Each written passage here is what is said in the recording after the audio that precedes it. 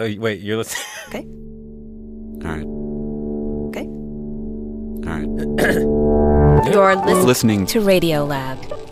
Radio From WNYC. See? Yeah.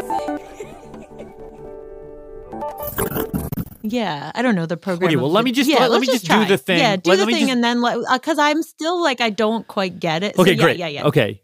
Latif, Lulu? Radiolab. Lulu, you have been out there making your chart-topping new series, Terrestrials.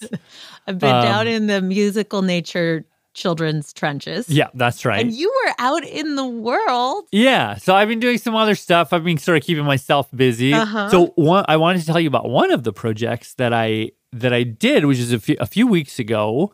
Our executive producer, Susie Lechtenberg, and I went to Denver, Colorado, and I moderated a conversation with the one and only literal rock star, David Byrne. What was getting the call to do that like? Oh, man. It was. Well, first, let me say, if you happen to not know who David Byrne is, he was the frontman of and co-founder of the band Talking Heads. You've probably seen him like on HBO or on Broadway or. His music is in your head even For if sure. you don't realize it. For sure. Yes. Hello, everyone. Welcome. Thank you for being here. So the reason that they asked me to do an event with him was that he created this immersive theatrical, it's like a happening. I don't know. It's an event. I don't know what you call it. We are here tonight to celebrate the world premiere production of Theater of the Mind, an experience many years in the making.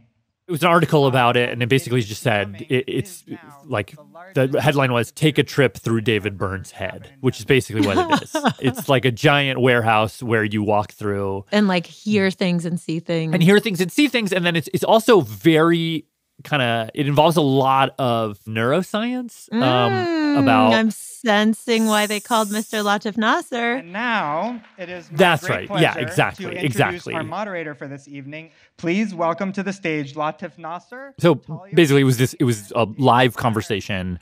There were 900 people in this giant ballroom, and I was on stage with David Byrne and the neuroscientist Thalia Wheatley from Dartmouth College. Wow. Wow. Welcome, everybody. So what I want to do today is play for you and for everyone some of that conversation. Okay. You don't need to have seen the show for it to make sense. The vast majority of the people in the audience had not seen the show. Instead, what we've got planned for tonight But is something a bit different. there's sort of two reasons I'm playing it. One is because it feels like a throwback to very early old school Radiolab when every episode was about neuroscience. But also, like, I found this conversation, I found it sort of unsettling. It kind of makes this argument, I think, both David and Thalia do, where it's like, you're not perceiving what you think you're perceiving. You're not seeing what you think you're seeing. You're not hearing what you think you're hearing. You don't know what you think you know. But also, none of that is necessarily a bad thing. Well, that's how I'm taking it right now. But there's another way to take all of this that I Okay. think Thalia and David both will kind of gift to you. Okay. In the course of this conversation. Okay. So here we go. So to start, Thalia, I'll rope you in a moment. But first, I just wanted to get off the top the origin story of this show, Theater of the Mind, which is the reason why we are all here. David, just tell us what is Theater of the Mind and how did it start? Whoa. In 2011, I think it was, I read a story in a magazine called Neuroscientist about a experiment that a lab in Stockholm did. And their paper was called Being Barbie. And Barbie, like the doll. They were exaggerating a little bit, but basically it was the experiment, the subject, is embodied in the body of a doll. You felt like you were doll size. What they found interesting was that being that size changed your relationship to everything. How far away you thought things were, how big you thought things were, that those things weren't constant, but they were based on your body image. And that if you thought you were small, then things look big. But I read this, and they didn't use a Barbie doll. Barbie dolls are anatomically... Not human beings? Yeah, not really human beings. You can't really be embodied in a Barbie doll. So I read... Unfortunately, for those of you who are hoping such a thing. Yeah, if you were hoping. Yeah. I read this, and my first thought was, I want to do this. I want to experience this. So I wrote to them, kind of cold, and wrote to them and said, I would love to present your experiment in an art gallery in New York. Sort of one person at a time, visitors to the art gallery could experience what you're doing. Much, much later, I got a response that was a little bit fantastical and very imaginative, but it was not really a yes.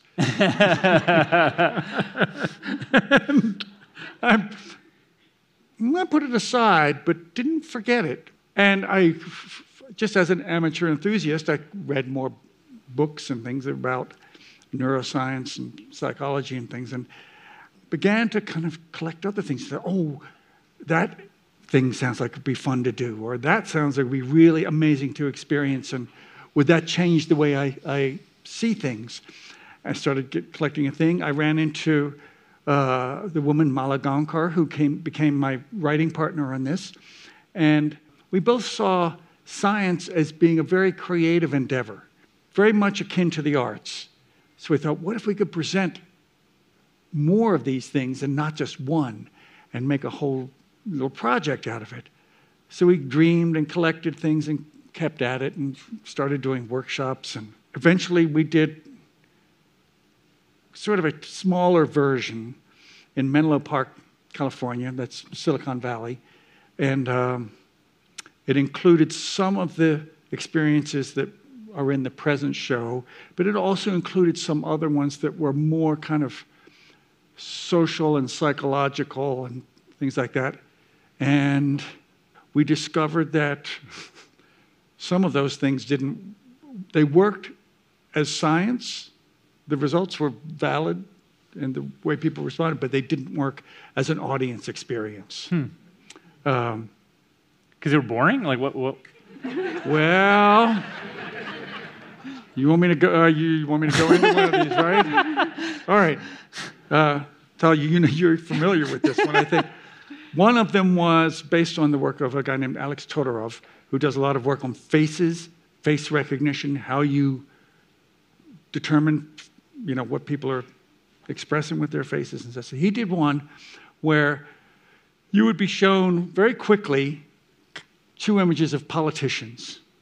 They were real politicians, but you didn't know them. They weren't well-known politicians. They were from different regional areas. You weren't told what party they were from. You weren't told their names, anything else. You just saw these headshots, and you were asked, tell us which one you think is going to win. And then we'd go to the next one, and the next, and the next.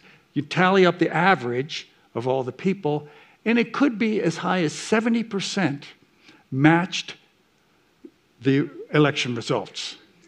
Oof. Yeah, woof. Woof. That was the audience reaction, too. It was like, I didn't decide that. And it was just like bad news. It was bad news. It sort of undermines your faith in democracy a little bit. Yeah, all that undermines your faith in democracy. It makes you feel like, oh, God, is that what we are? Is that the way we are? Really? That's what you're telling us here? I realized, no, there's another way to do this. So we had to, it's valid science and it's interesting work, but as a show, it did not, it didn't work. So we learned that, and we also learned that what we were doing and the way we were presenting it was much more, it needed to be more theatrical than just a series of experiences. That led us basically to where we were. It turns out a friend of Charlie's, who was just standing here, Charlie Miller, who's a producer for Theater of the Mind, saw that version and mentioned it to Charlie. And eventually, Charlie tracked me down, 2018 maybe, and Charlie said, I'm interested in your show. I want you to come and look at a possible space. It was a grow space that had been busted. Amazing. They'd been busted for looping, which means they're selling small quantities to the same people over and over and over again, which you're not allowed to do. Wow. And it was kind of sort of a crime scene. God bless you, Denver. Yeah. We walk into the space, which kind of was big enough, and the police had sawed the top off the safe. Oh, wow. As many of you probably know, that business is all cash business. So. How did we get here? What are we talking about? Yeah. Okay. All right. Anyway. Yeah. Long story short. Yeah. I came back again. We looked at other places. That one didn't work out. And eventually, script rewrites. We had a director, Andrew Scoville, who did an incredible job, an incredible creative team. So, right. So, kind of just for those of you who, just to give you the bare bones of what the show is. So, it's exactly as David said. It's a theatrical experience, a series of rooms you go through where each room, there's sort of based on different neuroscientific research. And so I saw the show last night. When I went through the show, there was one of the experiments that sort of caught my ear, and I wanted to play it for everybody tonight. It involves a gorgeous piece of orchestral music. Shall we do it? Okay. Can we play the tritone? Wait, so that was it. Okay, and we will play it again. But before we do, I want you to listen to the notes carefully and pay attention to whether the notes are going up, whether they're ascending, or going down, whether they're descending. If you hear them going up, I want you to raise your hand. If they're going down, put your hand on your heart. Okay, and Thalia and David, you do it too. Yeah. Can we ask people to close their eyes? Yeah, that's right. Right. So you're not influenced by what your neighbors think. Everybody close your eyes. Close your eyes. Close my eyes. Okay, let's play the tritone again. Okay, so again, up if it's up, on your heart if it's going down. Okay, now everybody open your eyes. Whoa! Oh, nice. I think it's probably... It's kind of extraordinary. 50-ish, maybe? A little more on heart, maybe? Okay, now let's do it. I'm going to play it one more time. Now, actively try to hear the other thing. And if you can, raise your hand. Okay, let's play the tritone again. You can flip from one to the other? Yeah, I can flip. Wow, I could not flip. Okay, so Thalia, I know this is not exactly your area of expertise, but what just happened? And is it just that all the people who didn't hear what I heard need to go to an audiologist or something? I didn't hear what you heard. Okay. Yeah, so what you just heard was a pair of shepherd tones, half octave apart, and the shepherd tone is really interesting because it's the same note played in all the octaves at the same time. So imagine you're at a keyboard and you're hitting all of the C's, right? And then that's a shepherd tone C, and then you're hitting all of the F sharps. That's a shepherd tone F sharp. Now, and you might know this, if you're sitting in front of a keyboard, the middle octave kind of sounds to our ears as that it's the louder of the octaves. Like as you go further away from the middle to the ends of the keyboard, it gets quieter. And that's really helpful because that orients us to where we are in pitch space so we can tell whether things are going up or down.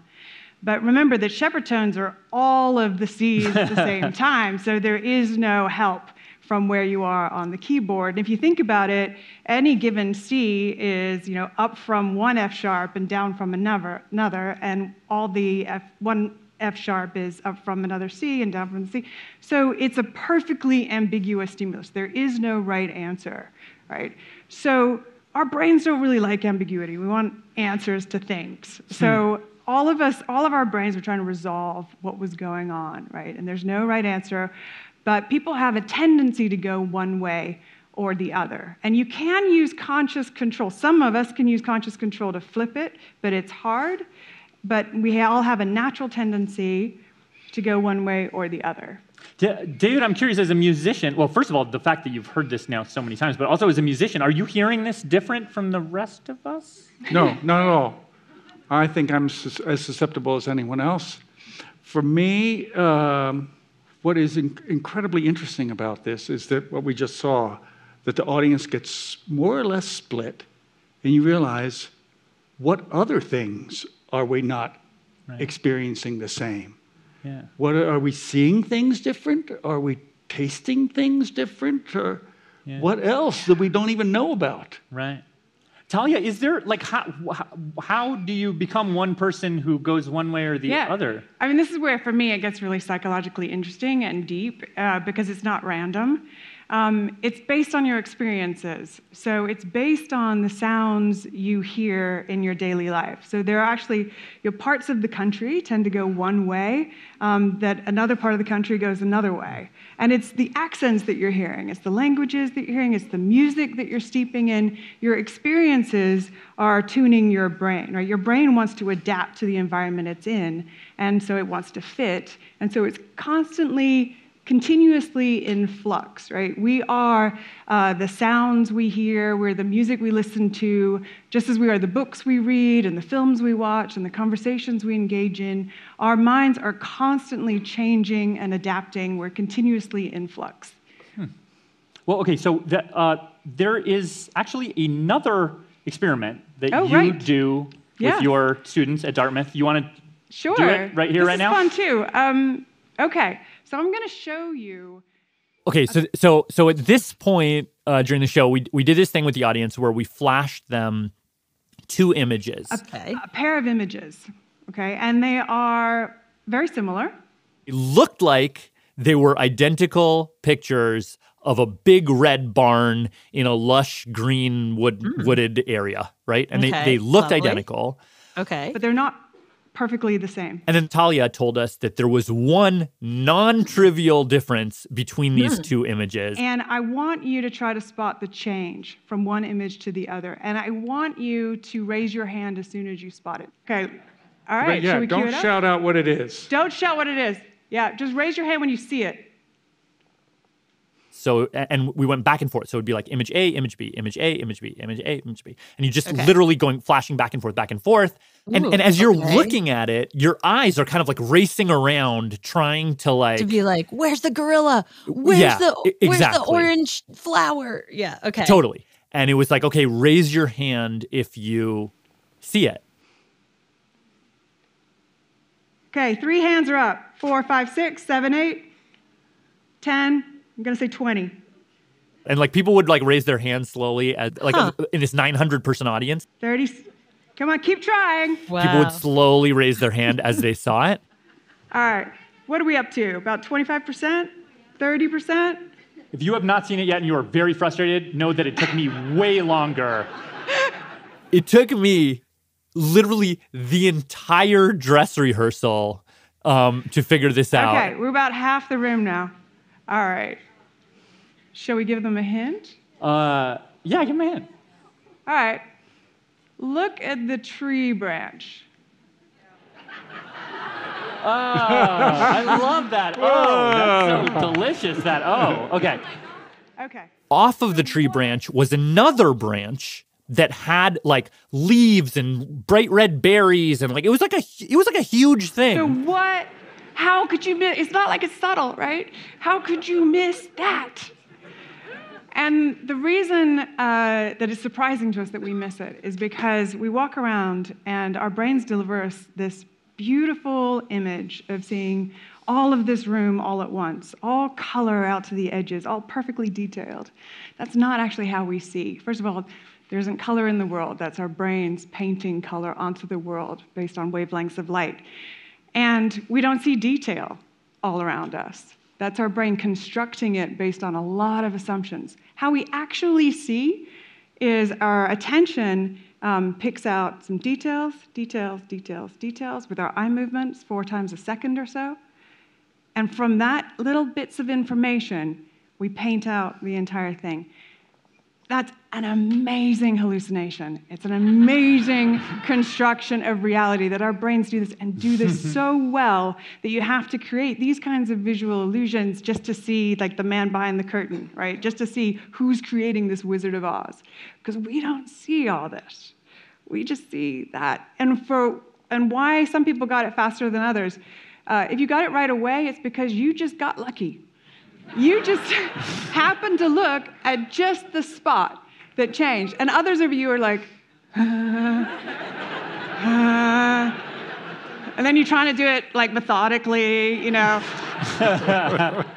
That's why it took so long, because that's how vision works. But aren't we lucky that we have brains that create these beautiful images for us?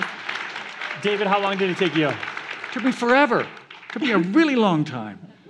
Funny. Okay, we're going to take a quick break. When we come back, the conversation will go from our individual ways of perceiving the world to what that means when we interact with each other. That's in just a minute.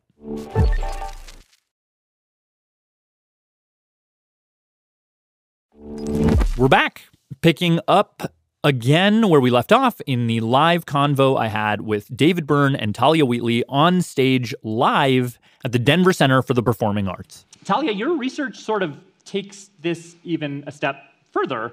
So if we're all perceiving the world differently, and then we're interacting with one another, how does that play out? What happens next?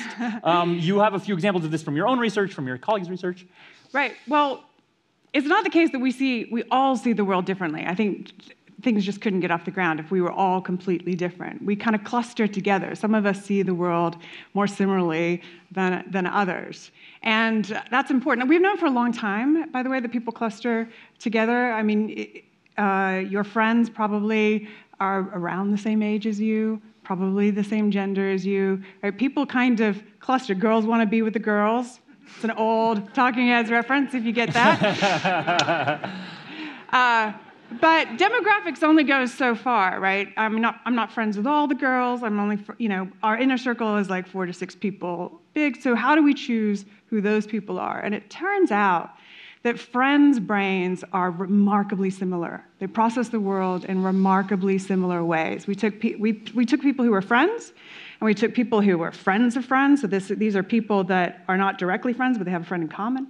And we took people who are 3 degrees separated, friends of friends of friends. And we scanned their brains while they watched comedy clips, music videos, politics, science, nature, all sorts of things. And we found that friends' brains were in sync. They weren't watching them together. They were in the scanner independently, and they'd never seen them before together. But they were processing those video clips in the same way. And people who are friends of friends were a little less similar, and people who are friends of friends of friends were even more dissimilar. And we just did a study, actually, where we got people who had just come off the bus to Dartmouth, college students, before they met each other.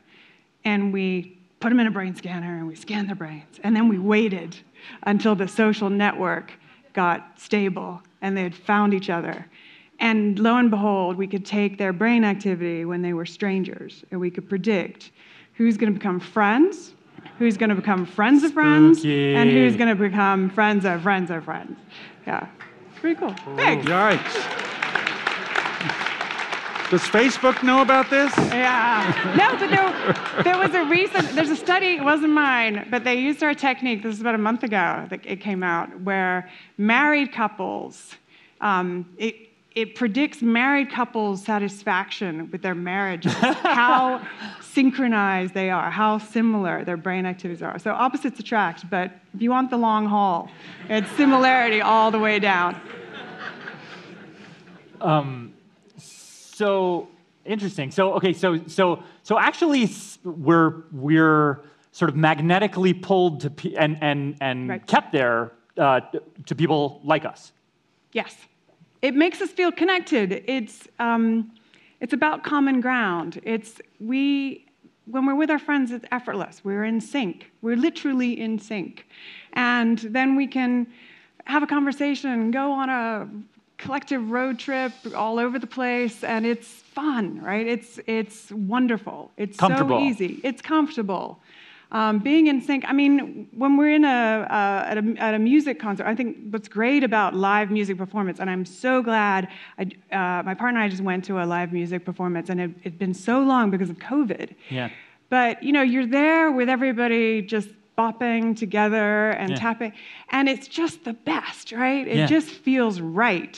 So yeah, synchrony is great to an extent. Yeah.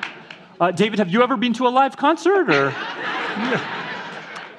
I've experienced that same phenomenon on the stage, yes. Playing together with other musicians. You give up a little bit of yourself in order to synchronize with other people, but you gain something else. You really feel this kind of lifting. And the audience feels the same thing. They're participating in that too. So it's this ecstatic, wonderful, communal thing.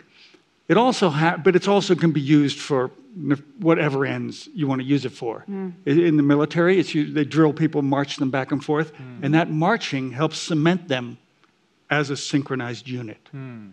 And helps people act as a team, which you want, and if you're in military thing, you want them to do that. You want everybody to act in sync.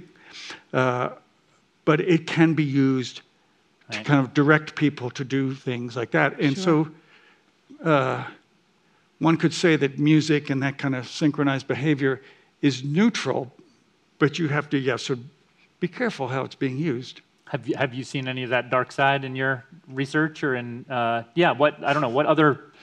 Sure. Yeah. I think, I think what happens when you take it to the extreme, so it feels good, and we want to find the people that we're in sync with. And they're so great. It's just so great. And you think about, like, music is the foundation of ritual. You think about the songs that we sing at rituals, like Happy Birthday to You, or Dayenu at Passover, or what have you. It's always songs that we can all sing together in unison and feel that bond, right? It's all a good thing. But if you take it to the extreme, what you get are echo chambers. If you are only looking for people who think like you, who synchronize with you, then you play that out and you get these bubbles, right? And you get stagnation. You get people being derivative because they're just playing the same things.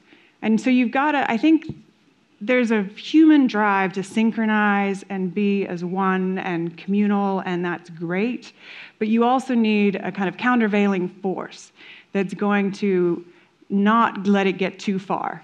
So you need the people that have the unpopular opinions, that don't synchronize, that have an independent voice, that just to pull that out so that we don't totally get in our own heads and in this bubble. You've got to keep trying to get out, to change the key, to change the story. Do you know any weirdos like that, David?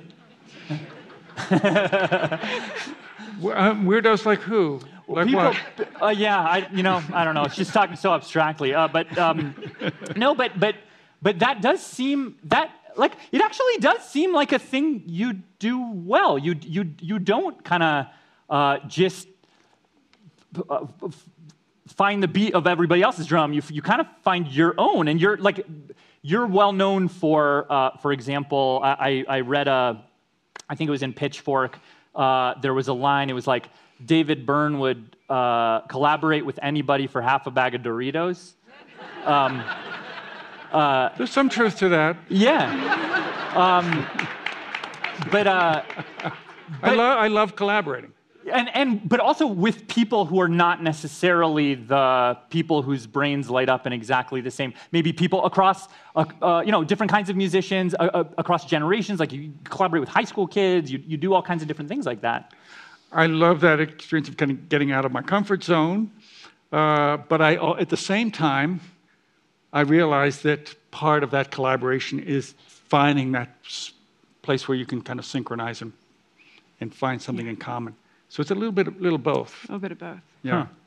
I'm also aware that, I go to concerts and I participate in them. sometimes when everybody's moving en masse, I find it slightly frightening. Even when I'm the one singing. Really? I find it going, oh, this is a little bit too much power here. Wow. You know, and you go, ooh, can I subvert this? Or what? So what do you do? Maybe make a joke or just kind of loosens things up a little bit. A joke that only half the people in the audience will get.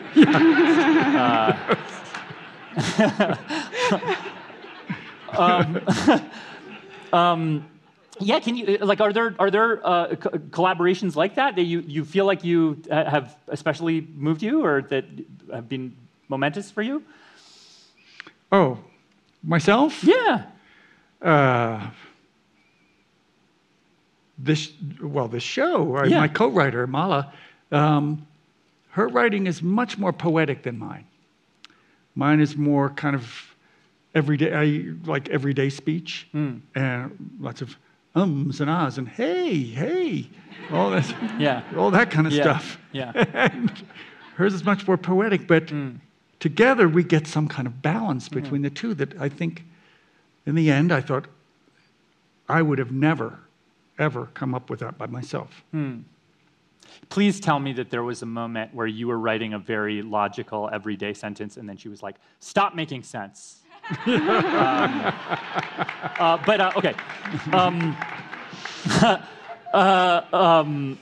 But okay, like, what? Because these issues that we're talking about, these are non-trivial problems. Like the echo chamber, the collective blind spots. Like these are real problems that are making it hard for us to exist as a democracy. If you have a relative who you've ever talked about vaccines with or something, I mean, you've felt this on a real level. Like what is the hack here? What's our way out of this?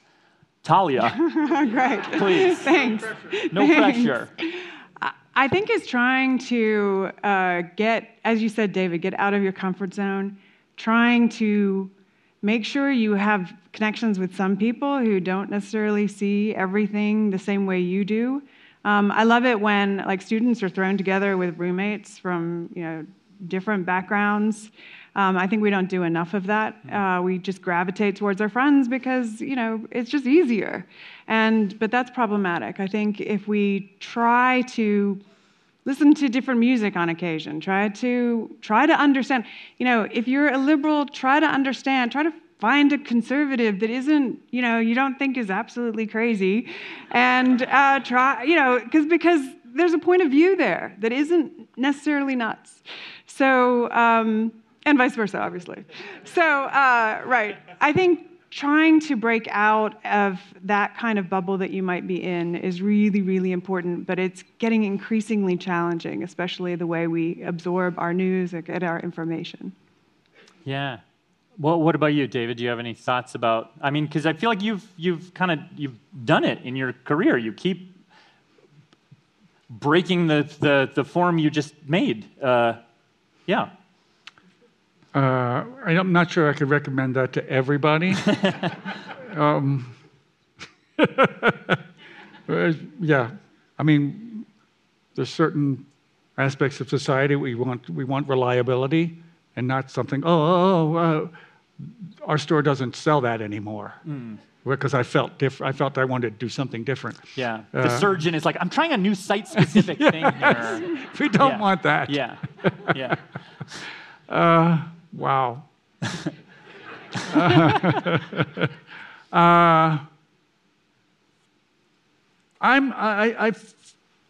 One thing I've learned is that no matter how smart we think we are, we're all susceptible to this stuff. But I do think, as just having seen the show and still starry-eyed from it, I do think that's one of the beautiful things about the show, which is not spoiling anything. I do think it's a kind of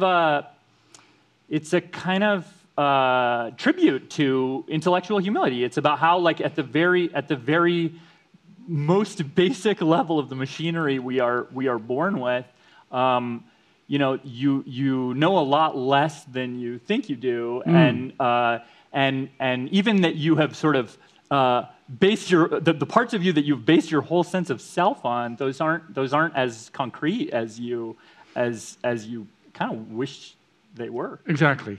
And the tricky part is that let the audience feel, and everyone else, that this is not a bad thing. This changeability and malleability and sometimes the unreliability is not entirely bad. It sounds like you're delivering bad news, but it actually allows us the possibility of change. Because if we weren't malleable, we'd have one idea, one point of view, and stick with it to the end of our lives. And that would be kind of terrible. Yeah. I think we get... Can I riff Please. on that? I think that's absolutely right. I mean, I know as a neuroscientist that our brains are constantly changing, but I think that comes in tension with the stories we tell ourselves about who we are and the stories other people tell us about who we are. Because stories by design are made to stick. A good story sticks, right? The best success a story could ever have is being handed down generation to generation unchanged, right? And so we get stuck, I think, in these stories about ourselves that don't respect the fact that we are actually changing and capable of change. And so I think one of the kindest things we can do for ourselves is to shake off an old story, a story that maybe fit us 10 years ago, or maybe when we were kids, but it doesn't define us now.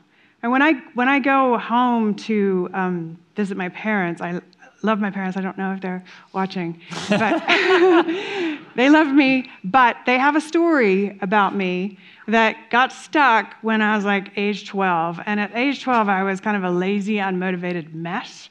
And so every time I come home, I'm that kid, like that's how they see me. And they love me despite it, but that's how they see me. And it doesn't really matter what I've done with my life since then. I'm still that 12-year-old, lazy, unmotivated mess. And I internalized that for a really long time, until actually after I got tenured in Ivy League school, right? And then I thought, there's data here. I don't think this story fits me anymore, I love imagining the scene of the tenure committee interviewing your parents, and they're being like, she's just a lazy, unmotivated mess.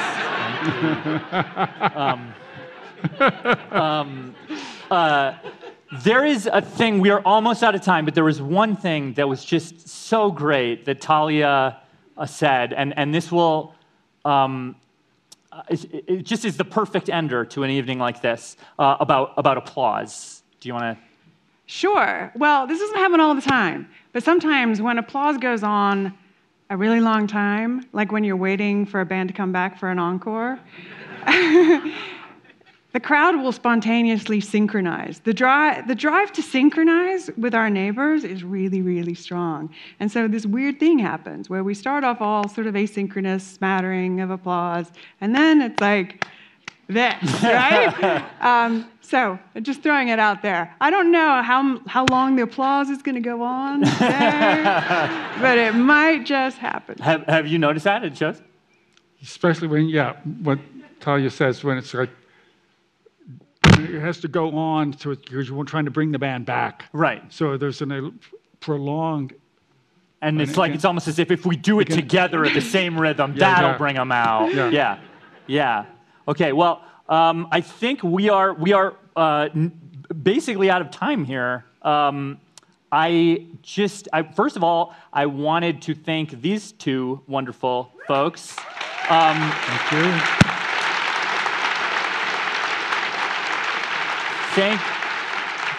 Thank you, David, for putting on, years in the making, this gorgeous show that I hope all of you get to see. Not to mention, I guess you did a few other things before that. Thank you. Thank you. Thank you, Thalia, for helping us make sense of this machinery we all have in our heads that none of us understand, apparently. I really appreciate it. And thank you all for coming. And now it's actually kind of an experiment what you're going to do when you applaud. But thank you all so much. And I hope you have a great night.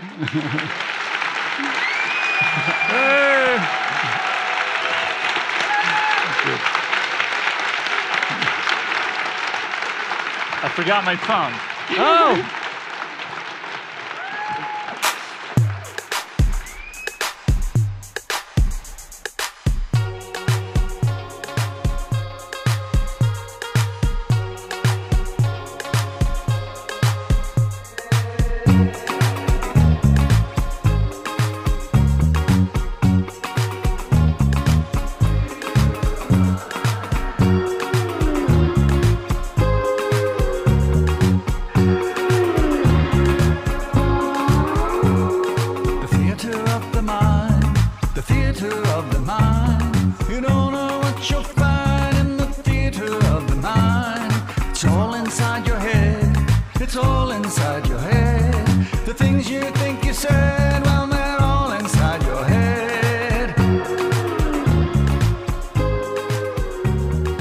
Like, I don't know who I am, but that might allow me to kind of fly through the rest of my life like a kite and, and have better encounters and take more risks and change.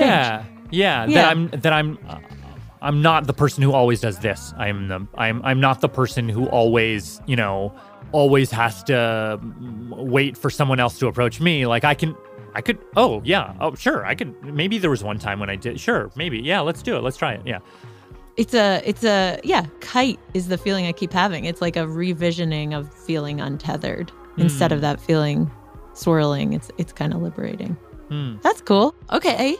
Anything else? Last thing I need to say, I think, is big hat tip for pre-production research to Susie Lechtenberg. And as well, special thanks to everybody at the Arbutus Foundation and the Denver Center for the Performing Arts, as well as Boen Wang and Heather Radke. Boen, Heather. Cool. All right. See you next time. I mean, to the extent that we can see one another. You get what I mean. Catch you on the flip side. You'll never be the same. You'll never be the same. You'll never be the same.